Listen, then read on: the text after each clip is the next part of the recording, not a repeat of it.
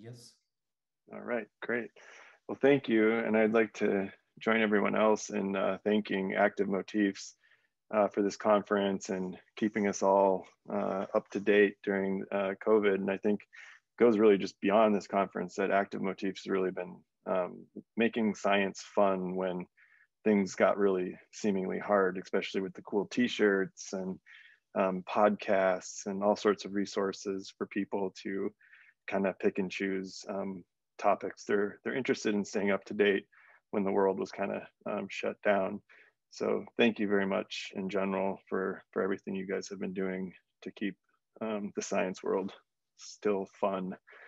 And with that, I'll start to introduce my talk here, where this is what the human genome looked like when I was a grad student.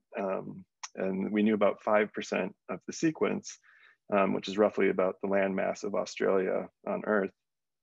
And in that time, for decades, we've known that there's these mysterious RNA machines that do critical processes in our cells. For example, telomerase is an RNA-based machine where the RNA plays a central role in extending our telomeres and preventing aging and cancer. The ribosome, which makes all the proteins in our cell, is actually an RNA machine and catalytically active as a ribozyme. And exist plays as an RNA an important role in dosage compensation between XX and XY genotypes. And so as the genome was sequenced, we saw all these new areas where genes could be. And we also found that there was many more of these non-coding RNAs. But this just really raised the next question, which is which of any of these RNAs actually represent one of these classic RNA machines. And so we've spent the past 12 or so years to find that, and have kind of sifted this down to a few. And I just want to talk to you about one today, a gene we call FIRE.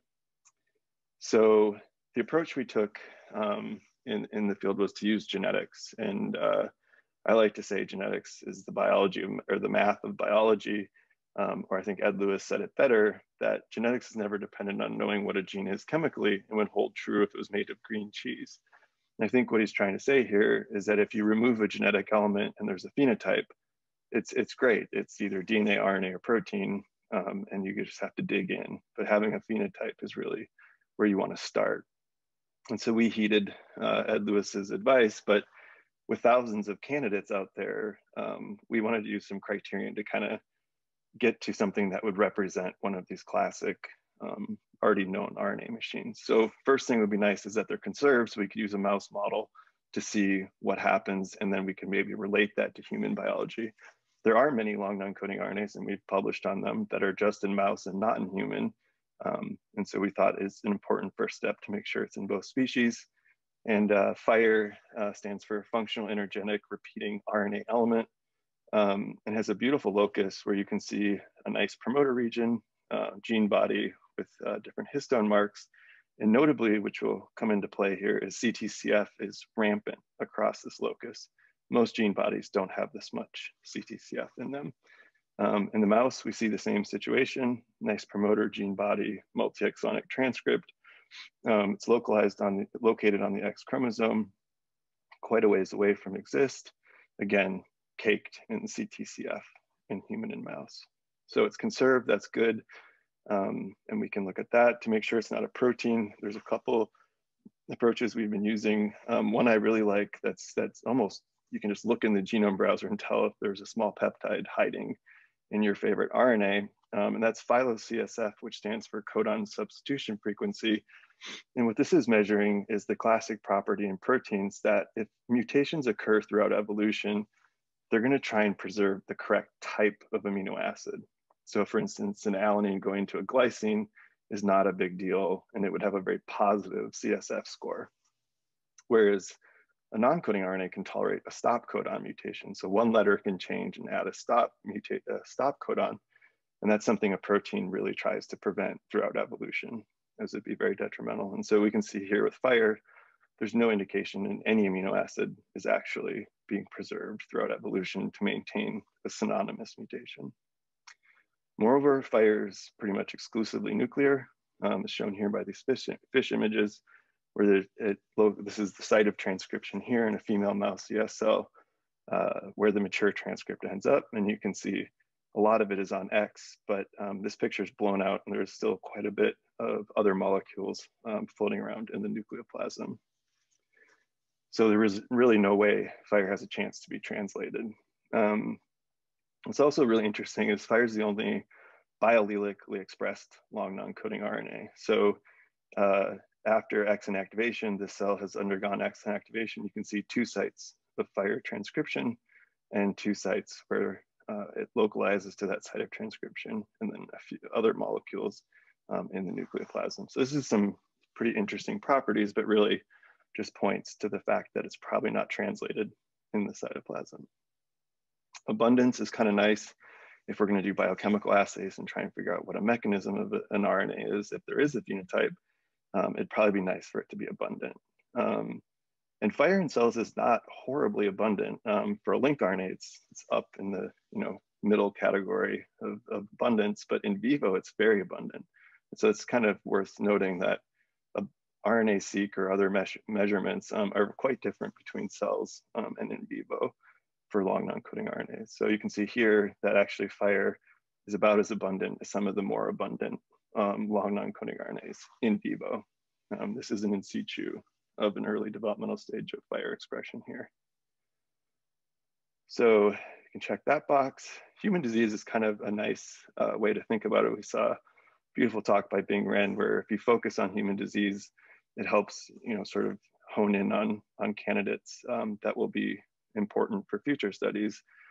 And so during this time, the study came out showing that fires are Mendelianly inherited. So that's a pretty powerful thing where they can search for all the mutations between the mom and the dad and a child that has this disease. And they pointed to an amplification of fire. This will become sort of relevant in a second. But it resulted in this disease, bilateral periventricular nodular heterotrophy with polymicrogyria. It's a really fun thing to try and say fast a bunch of times. But it's not it's sort of like Bing Rinn was saying, there's many mutations in the non-coding parts of our genome that are also important for human disease. And in this case, it's Mendelianly inherited. Since then, I've received this email and several others from real doctors or MD doctors that are doing more cohorts of families with rare brain diseases. And so far, they're all in the brain. And in this case, it was even a more specific mutation. Amplification of exons 3 through 13 in the fire gene was associated with seizures and cerebral palsy. And there's a few other of these kind of emails. So it's sort of nice when we have a genetic foundation for why this locus might be relevant to study, whether it's DNA, RNA, or protein. And then RNA-based phenotype has really been sort of, I think, where the field has had a lot of controversy, where a lot of link RNAs have cis-acting DNA elements that the RNA is dispensable. There's some that encode cryptic peptides, where the peptide's actually doing all the work. So we wanted to see if we're going to find an RNA machine, we should really try and find a molecule that functions as an RNA, or that the RNA does something itself. And so to take on this challenge, a talented postdoc, Jordan Lewandowski, Chiara Gerhardinger, my favorite scientist, and our neighbor in Boston, Amy Wagers, took on this sort of challenge to understand fire from a mouse model genetic perspective. And so we've developed a few different types of mouse models, one where we deleted the entire fire locus, including its promoter, because promoters can act as cis regulatory elements. That's been published by the Lander lab. And also a transgene where we can turn on fire by the addition of docs and add an extra copy and ask, maybe mimicking this human disease, where if you have too much fire, what happens? Does the RNA, if it reaches certain thresholds of levels, does it cause something to go wrong? And then by combining these two models, we can have a knockout and see if we observe a phenotype in the knockout, ask if the RNA is reintroduced, can it fix that phenotype? Would be a really solid evidence that the RNA itself is acting as an RNA machine. And so we first looked at cis because, as we've seen in the literature, there's many cryptic cis regulatory elements. I think it's important to point out this is also the case for protein coding genes. Dynesin 1 was associated with several diseases until it was found that it's actually an enhancer in one of the exons of that protein coding gene that's regulating the neighboring gene DLX6. And DLX6 was actually the culprit for those phenotypes. So overlapping functionalities in mammalian loci are common and not just in link RNA loci. So this is RNA-seq data here from common lymphoid progenitors where we saw a phenotype where mice lacking fire did not produce as very many of these cells. So, and looking at the remaining population, we can see we knocked out fire. Fire is gone, and this is 1 megabase upstream, 1 megabase downstream, and these are all the genes that are in that area. And we can see that although fire was deleted, and including its promoter, we didn't see any activity of the other genes that would indicate if there was a cis enhancer or repressor functionality in the locus. And we've looked at this is an old slide, but through many more tissues and cell lines, and have never seen a neighboring gene change up or down upon deletion of fire. Another really interesting cis property I highlighted earlier is that fire is one of the largest regions of CTCF binding as far as density in the gene body, with over 15 peaks in human. And you can see here the red dot is fire.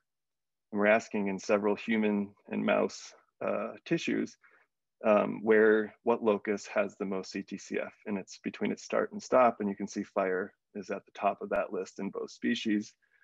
Moreover, fire sits right at a TAD boundary, was probably not unexpected with how much CTCF it would form a TAD boundary.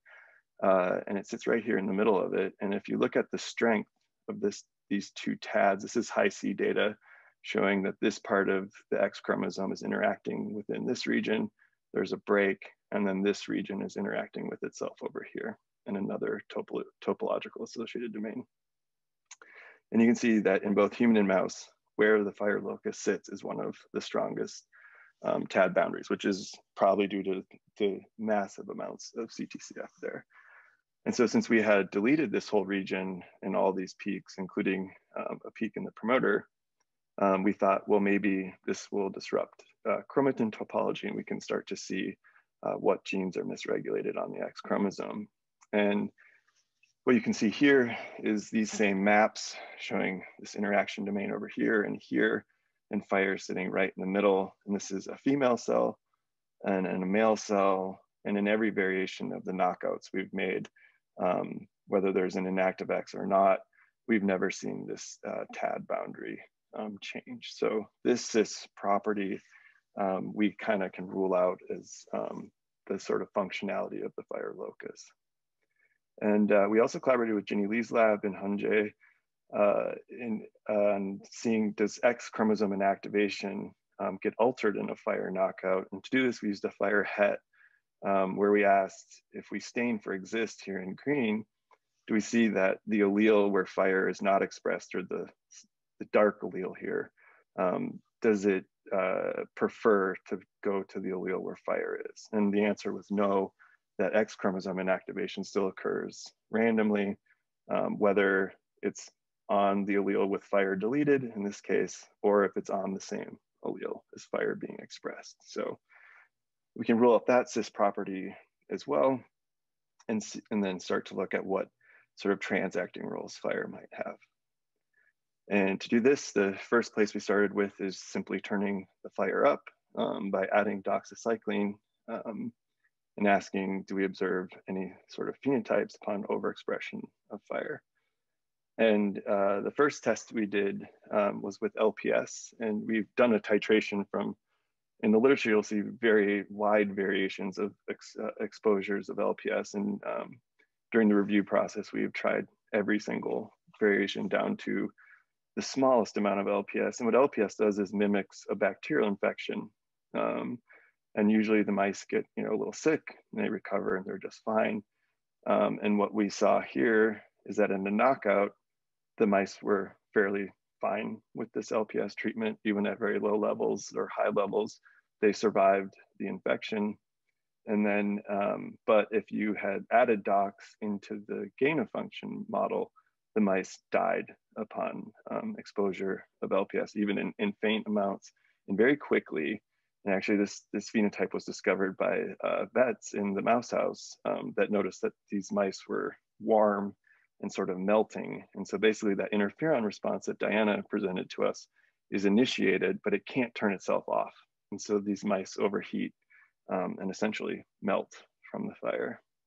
So that's a great indication that the only thing different here we've done is we've turned on an RNA beyond its typical levels.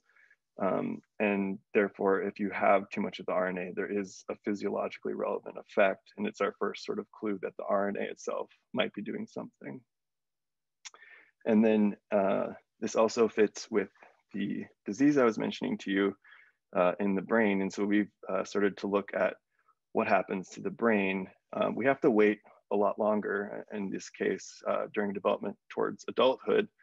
But what we see is that if you do overexpress fire, looking at this third panel here, that brain cells tend to endothelialize, and looking into what this exactly is, but you can see holes in the brain.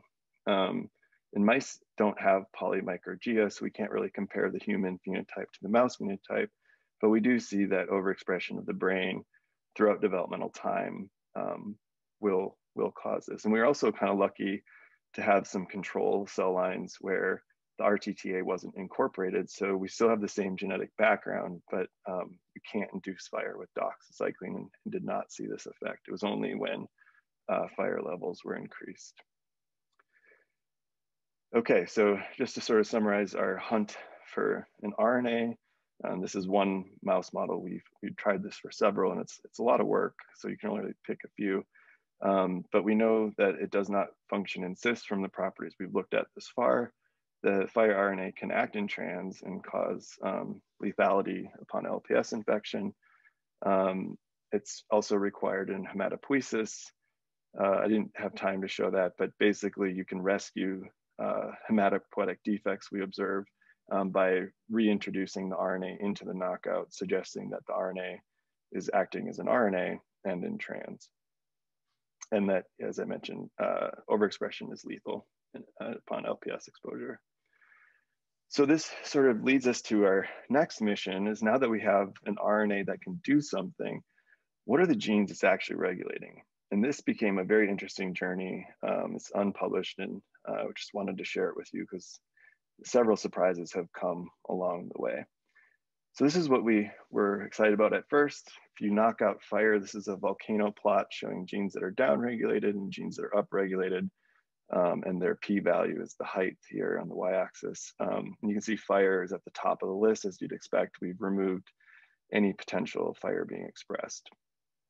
And that's great. And we see 2,000, 3,000 some genes that are downregulated, 3,000 some genes that are upregulated. And so the glass half full interpretation is, wow, fire regulates a lot of genes.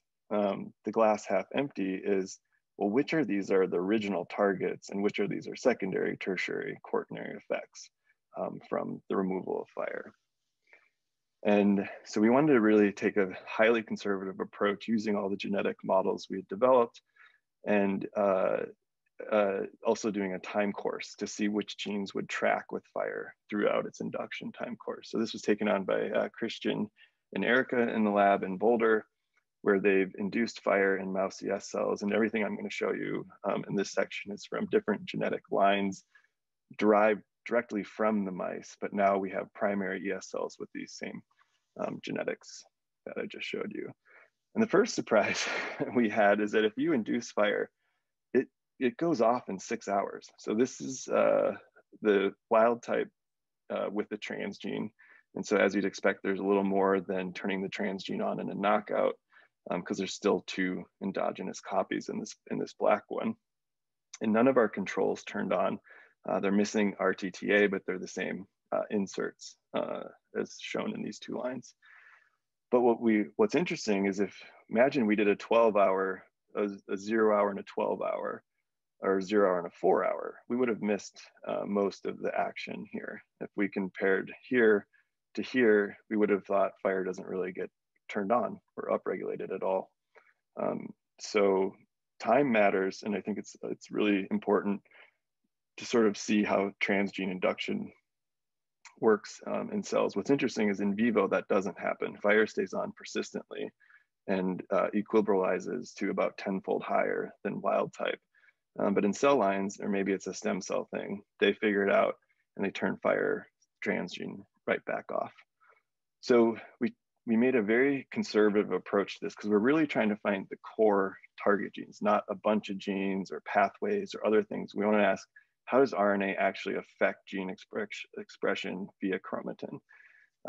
And so we don't need very many genes, but we want them to be bona fide first sort of targets of fire. And to do that, we use multiple different genetic lines where we have a knockout of fire where there's an ectopic allele of fire on an autosome that expresses some fire, a wild type where we express even more fire, and then we have controls where the fire transgene is induced, or can't be induced in the knockout because there's no RTTA, and same here. So sometimes it's worth saving these non-inducible mice models because they can work as good controls in the future. So we used just a simple linear regression model that requires fire or a target gene to behave like fire in all of these genetic models and all the replicates and not being due to DOX. So these two lines will tell us what DOX is doing to gene expression. Turns out it wasn't much, but we were concerned about it. And also it requiring this many things to happen would be a very conservative approach. And so Michael Smoligan has, time courses are not the simplest thing to analyze informatically. And this is a really talented student who's been working on trying to figure out what these targets could be. And so what he's plotting here is the gene expression changes through time, shown here, 60 minutes, 90 minutes, 120 minutes. And a couple things you'll notice right away is these genes started out not really expressed, and they're all going up. You don't see very many genes going down. We would have found those genes in the model just as well as genes that are upregulated. So that was kind of our first clue that fire might be sort of activating genes upon either turning it back on to wild type levels or even turning it on higher. And so in this model, both restoring to wild type levels and higher levels, these genes have to be meet all those criterion. So if we look at the sort of first responders that are in this very stringent criterion throughout time being induced and staying on, they can't just go up and turn off, they have to stay on throughout time too. If we put a twofold change on here, we see that we can reduce this to about 60 genes that are upregulated and 11 that are downregulated. And I still need to ask why there's 11 here because I only count 4 spots when I was going over this. So, but you can see that more genes are going up than going down upon induction of fire. And this is what these guys look like. Fire is on, it looks like all the time because this is a mix of the knockout with the transgene and the wild type with the transgene. And so we see that in wild type, there is some fire that's already expressed. And these are sort of genes that respond kind of late here and turn up quite high, and those that are kind of early on in here. But as if this wasn't conservative enough, we wanted to take it a little bit further. First I'd like to mention that one of these genes is ADGRG1, which in humans is associated with polymicrogyria.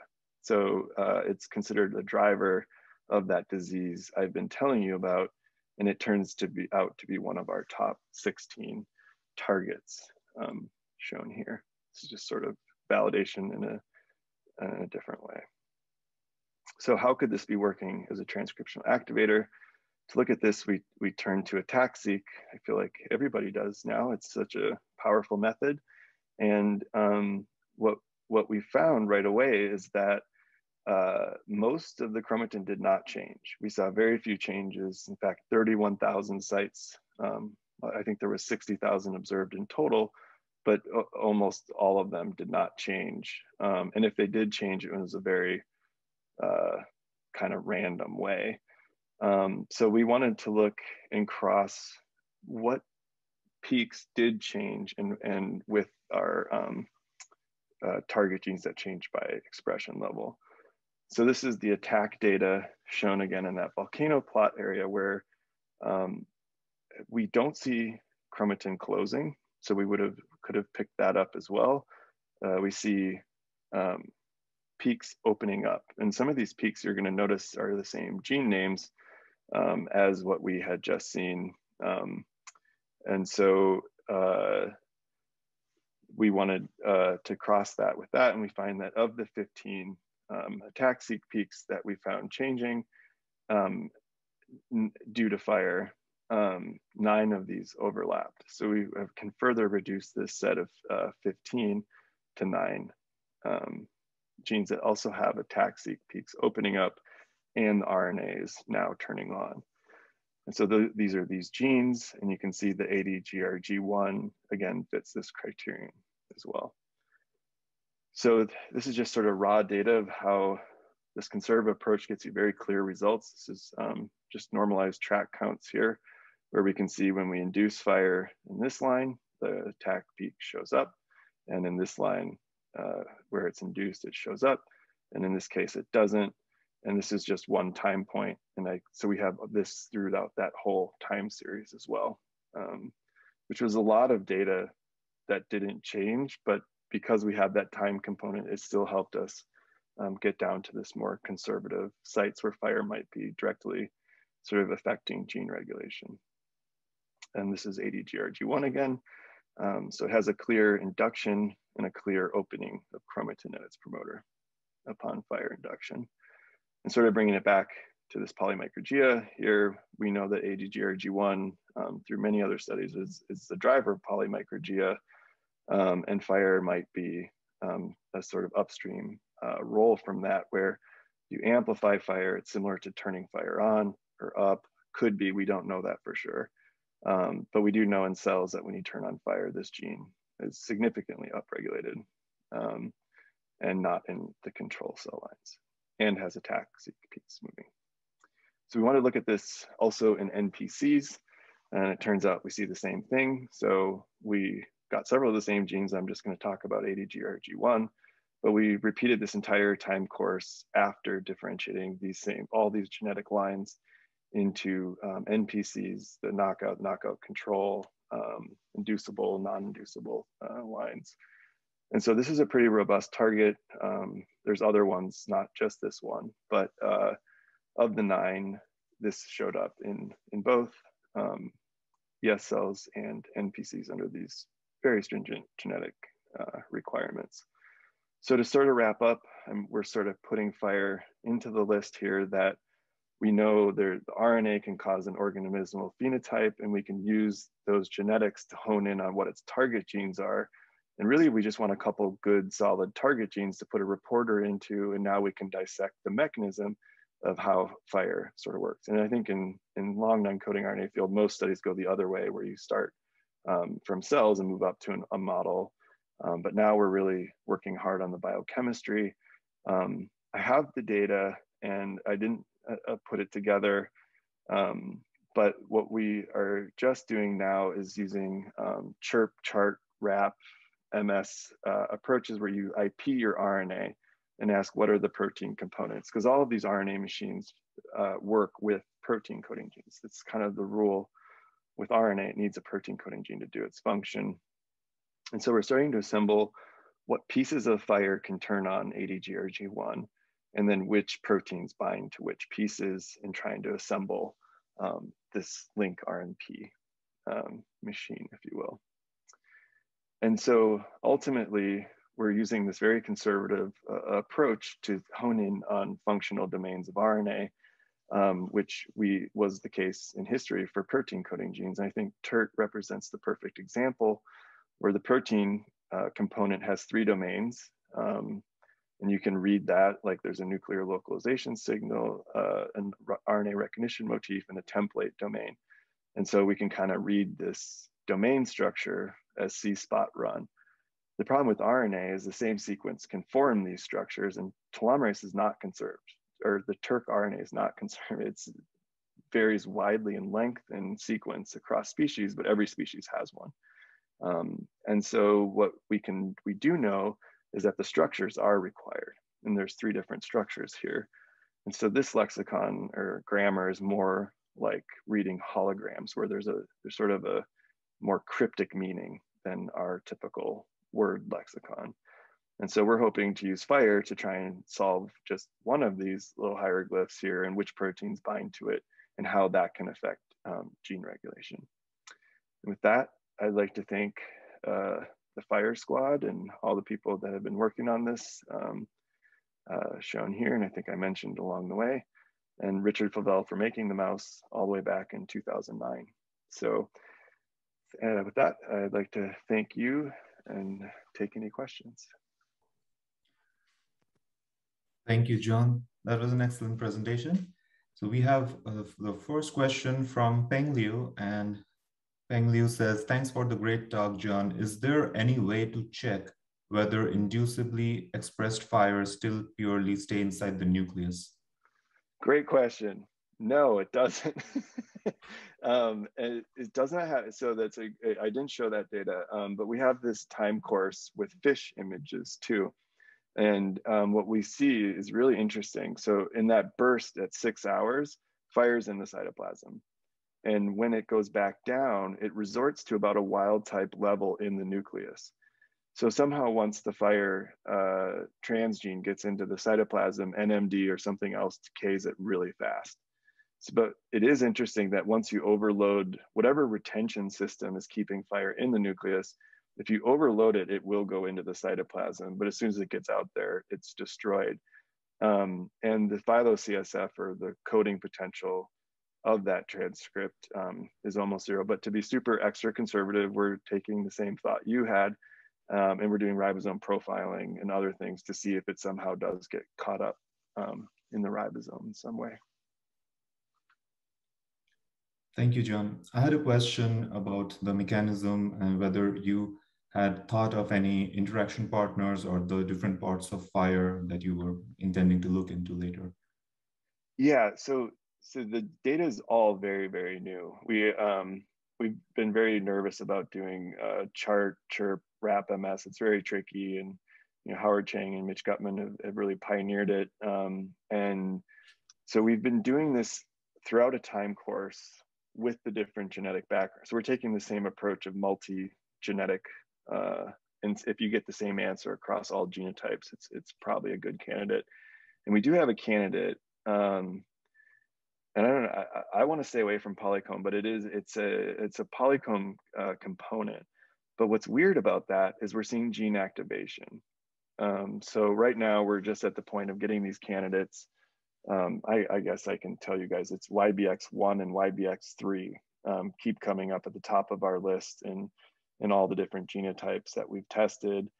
And so now we're at the point where we're going to try and make CRISPR mutations of YBX1 in these cell lines and hopefully get a het, see what that does, and a knockout, and see how they're affecting this gene expression, and also see if maybe if we overexpress some of these proteins, if they can rescue the changes in gene transcription. It's a good question. Thank you, John. We have more questions. Paul Leonard says, great talk. Can you explain the cool IPS phenotype? There is no sort of IPS phenotype in here. The stem cells are fine. And really what we're trying to do is use these target genes to understand how could a long non-coding RNA affect transcription. We don't have P53 or MyoD here. We have a fine tuner of transcription, but we're really curious to use these stem cell models to figure out what those targets are. And I think when you mention IPS cells, that's where we're going as well, is we're trying to find conserved candidates. So we're going to try and make a transgene model in human IPS cells and see if we turn on the same genes, because all the data I've shown so far is in mouse. Sorry, so he says LPS. Oh, sorry. Yeah. So it's interesting. So I didn't show a lot of it. It's published, but it's also kind of buried in that paper. But basically, we did a cytokine profile, and I'm sorry about IPS, LPS. But the cytokine profile is quite dramatic. That some of these cytokines are supposed to go up and down during the infection. And what we see in the case of fire is they go up, but they can't come back down in time. So we did a cytokine trace throughout that whole time course of LPS treatment. And you basically see two patterns. One where some cytokines are doing their normal cycling, and then I want to say TNF alpha for some reason is turned on really high, stays on, and that's causing the fever or sort of melting of the mice. But we don't know the mechanism. But once we start finding protein partners, then we can start looking in the immune system and seeing if they're different protein partners or crossing those mouse models with the knockouts of the binding partners and seeing what happens.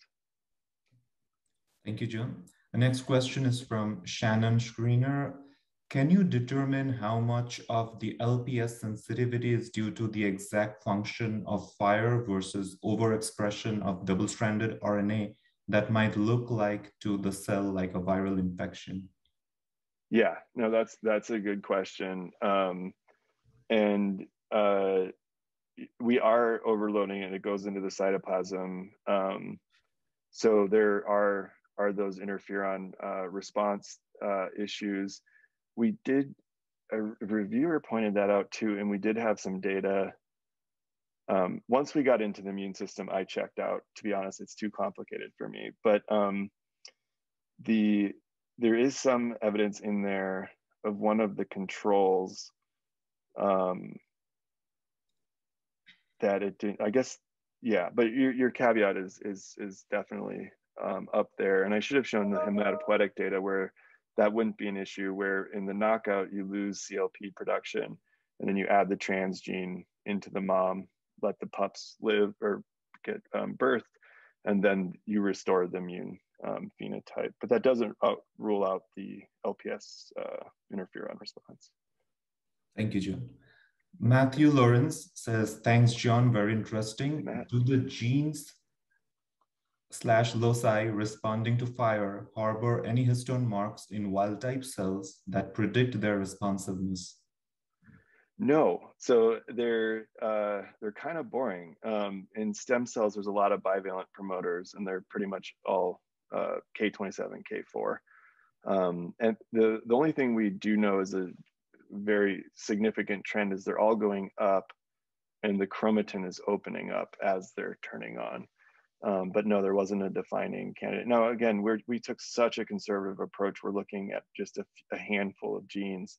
And if we look, more globally, we might start to see those trends. But we're starting to think this might be a regular transcriptional thing rather than a polycomb thing or a K27 thing, because there's no, I should have mentioned we did K27 chip throughout the entire time course and nothing changed in any genotype either. So K27 is not seeming to be a global thing with fire. There's several papers out there suggesting that, and we just see, at least in the fine-tuned thing, that these are just promoters that haven't been activated yet. Fire turns on, they get activated, and so we're suspicious that maybe some transcription factors being brought with fire or something to help activate these genes, or blocks a repressor, one of the two. Thank you, John. The next question is from Priyanka Pant. Your 2014 paper about topological organization of multi-chromosomal regions of fire talks about 5 locations throughout the genome where fire is binding. Did you see any deregulation in these genomic regions as well? First of all, thank you for reading that paper. Second of all, we've been looking at this a lot, and the answer is yes. We see PPR1, or we call it peanuts now, but it shows up, but it doesn't show up in all the lines and under the stringent criterion we've had. And we further have tried to do some of this co-localization stuff for ADGRG1, and we don't see it co-localizing with ADGRG1. But because of that, and you're thinking just the way we are thinking in our next experiments, are to do fire, wrap, chirp DNA and see what sites, where fires, is it actually physically touching the chromatin at these sites? and then and other things. The only kind of difference between this study and that study is that was a fire knockdown. And in this case, we're really looking at things that are induced when fire is induced. But that PPR 110 really does seem to fit the bill. Whether it's actual physical movement and touching, we don't know yet. Thank you, John. The last question is from Peng Liu again. M6A could also signature to trap endogenous fire inside the nucleus? Yes, that's a great question. And we don't really have the expertise on the sort of RNA modifications, but yeah, it could very well be that when you overexpress fire, it doesn't get the N6 modifications and therefore can get out to the cytoplasm.